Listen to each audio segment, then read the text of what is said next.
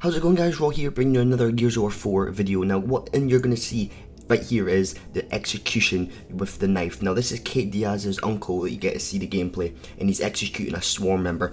He grabs the guy from over cover, which we've never seen before, and does the new melee, which is the execution with the knife. So it's absolutely amazing how he does it, and the gruesomeness in this is very cool. The blood splats all over the screen, and you can see here slow motion how he actually grabs him over. That animation from him grabbing him over the cover and flipping him over and then knifing him, it just looks absolutely amazing. I cannot wait to do this online, try it out in the beta. But guys, keeping you up to date with all these Gears of War 4 information and videos. Hope you are enjoying these. Drop a like and also subscribe for more, and I will speak to you in my next video.